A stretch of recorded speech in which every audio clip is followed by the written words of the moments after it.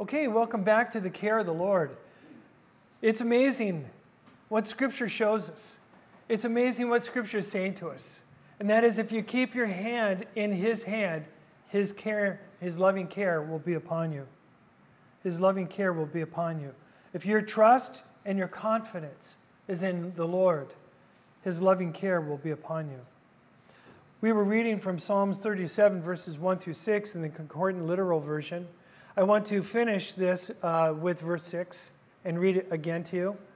So He will make your righteousness shine forth like the light, and your right judgment like the noonday sun. So it's amazing. He just got through saying, look, those who trust in Yahweh and do good and tabernacle in the land and graze on faithfulness, those who find pleasure in Yahweh, those who find pleasure in Jesus, and He will then give you the requests of your heart. And if you hand over your ways to Him and trust Him, He will do it. So then, He will make your righteousness shine forth like light, and your right judgment like the noonday sun. Oh, praise God. You know, it's amazing that the bride of Christ, it says in the last days, will shine like the stars of heaven, Daniel tells us. Each one will shine like the stars of heaven, and they will lead the many to righteousness. Isn't that amazing? Think about that. A star shines in the midst of the darkness. You want to see a star really shine? Go way out where there's no artificial light. Go way out. Go out in eastern Montana and look up. And that's why they call it Big Sky Country. All of a sudden, you can see the Milky Way. And I mean, you see what's really there, and it's incredible. It's amazing looking. You'll shine like that. Your righteousness will shine forth and lead many to righteousness in God. If you're living for the Lord, if He is your trust and your great confidence, and if you are grazing on faithfulness and truth, and not a lie, not the traditions of man, and not our own desires and our own ways. Let's turn now to Proverbs chapter 16. I'm going to go there with my computer, so give me just a moment too. Proverbs chapter 16. We're going to read verse 3.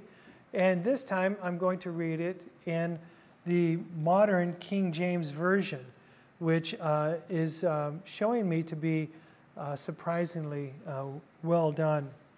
Now, in the NES, in this same verse, I want to read it also. It says, commit your works to the Lord, and your plans will be established. Okay, commit your works to the Lord, and your plans will be established. The verse before it says, all the ways of a man are clean in his own sight, but the Lord weighs the motives.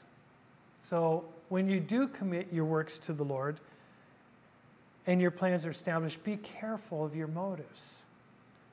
Be careful of your motives. If you are just out to rule, if you're out to demand, if you're out to have your own way, your motive's wrong. So your plans are going to be wrong. Now, in the modern King James, verse 3 says this, roll your works upon Jehovah, and your thoughts will be established. What? Roll your works upon Jehovah, and your thoughts will be established. What does it mean, roll? Well, let's read verse 2. All the ways of a man are clean in his own eyes, but Jehovah weighs the spirits.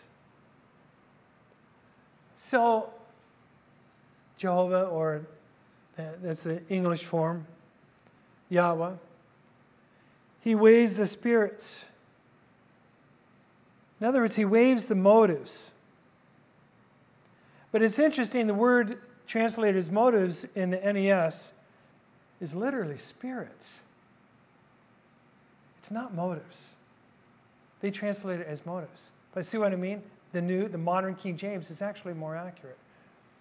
It says, but Jehovah weighs the spirits. Wow. So what does it mean to roll your works upon Jehovah and your thoughts will be established? Here's what it means. Everything in your life that you've planned, everything in your life that you think that you know the way, you know the will, you know what the Lord wants, you know what you're about to do, you know what you should do. Everything in your life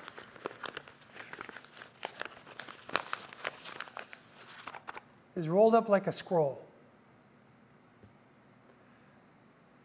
Roll your works upon Jehovah. So take your scroll and lay it down in front of him. And he'll look at it. He'll unroll it. And then open it up. And he'll look at it. And he'll test your heart. He'll test your motive. He'll see what spirit you're of. Roll your works upon Jehovah, and your thoughts will be established. In other words, submit all your heart, all your plans. Submit everything about yourself to God.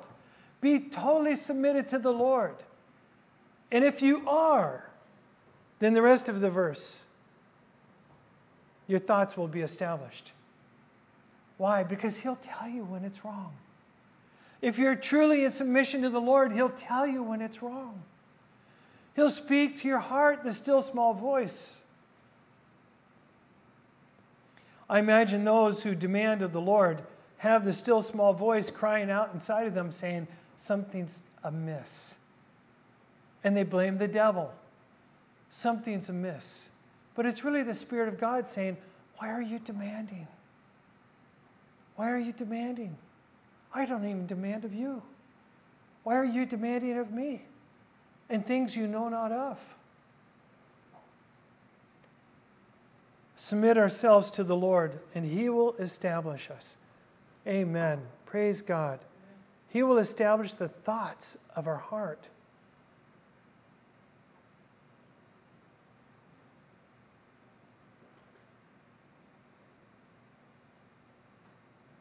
Okay. I'm going to finish that. I'm going to go to 1 Peter now. So let's go to the New Testament. 1 Peter chapter 5.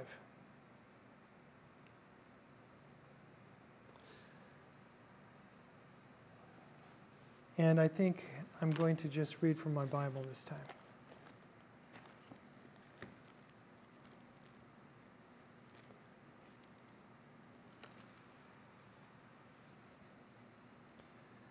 Okay, Peter speaking, he says, therefore I exhort the elders among you, as your fellow elder and witness of the sufferings of Christ, and a partaker also of the glory that is to be revealed. Shepherd the flock of God among you, exercising oversight and not under compulsion, but voluntarily, according to the will of God, and not for sordid gain, but with eagerness, nor yet as lording it over those allotted to your charge, but proving to be examples to the flock. And when the chief shepherd appears, you will receive the unfading crown of glory. You younger men likewise be subject to your elders, and all of you clothe yourselves with humility toward one another, for God is opposed to the proud, but gives grace to the humble. Humble yourselves, therefore, under the mighty hand of God, that he may exalt you in the proper time, casting all your anxiety upon him, because he cares for you. Be sober of spirit. Be on alert. Your adversary, the devil, prowls about like a roaring lion, seeking someone to devour. But resist him, firm in your faith, knowing that the same experiences of suffering have been accomplished by your brethren who are in the world. And after you have suffered for a little while, the God of all grace, who called you to his eternal glory in Christ, will himself perfect, confirm, strengthen, and establish you. To him be dominion for the ages and ages. Amen. So this is amazing. Again, the Lord is saying this. Look,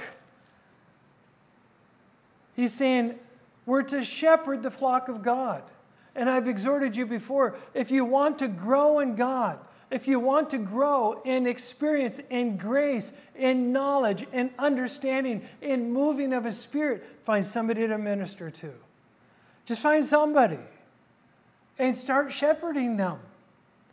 don't just bring them to me. I mean, you can bring them to church and they can join us, but you start shepherding them.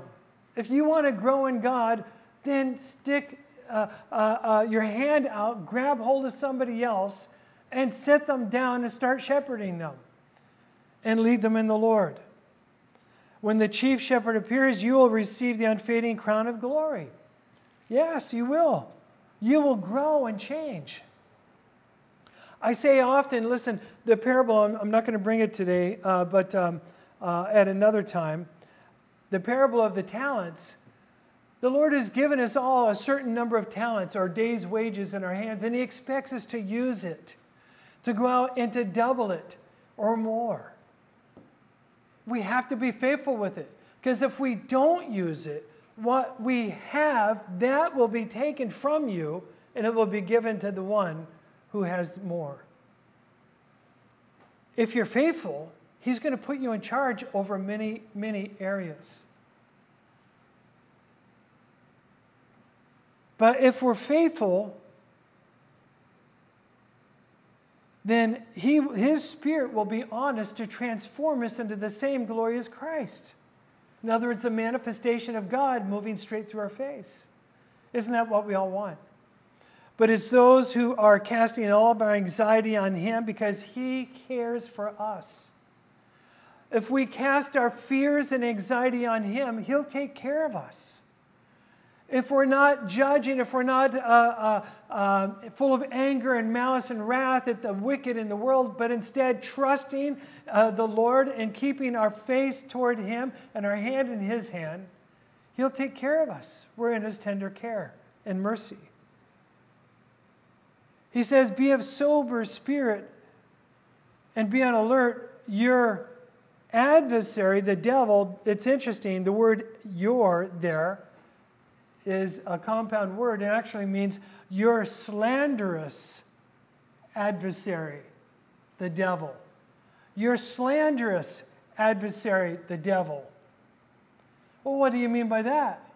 Well, he's always accusing us. He's always accusing us. A lot of times through the mouth of people. A lot of times through the mouth of people. But most of the time before the Lord, he's accusing us of sin. Your slanderous adversary, the devil, prowls about like a roaring lion. But resist him, firm in your faith, knowing that the same experiences have been suffered by other brethren. And after we have suffered, here's the hope. After we had suffered for a little while, the God of all grace, who called you to His eternal glory in Christ, will Himself perfect, confirm, strengthen, and establish you. Praise God. That's what I want. I want the glory that has been revealed in Christ to also be revealed in me. I want the glory that I barely tasted of to be a permanent fixture in my life.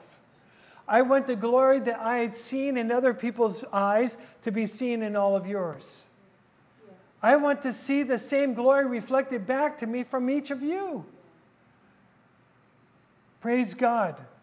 If we keep our hand in His, it will happen. Because His promises are yea and amen. But here's the key again. It's in His timing. Our job is to walk, to trust, to make Him our strong confidence, to never let Him go, to never draw a line, to never say I go this far, no further. Never.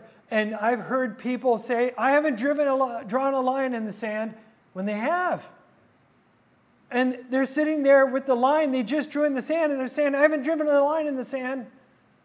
You did, you just did. So don't be in deception. Stand in the Lord in truth, in faithfulness, in true submission before the Lord. And He will establish us. He Himself will perfect us. In other words, He will see us to the end. He will see the job done. He will see you become the bride of Christ. Amen? Amen. Amen. Lord bless you till we come together again.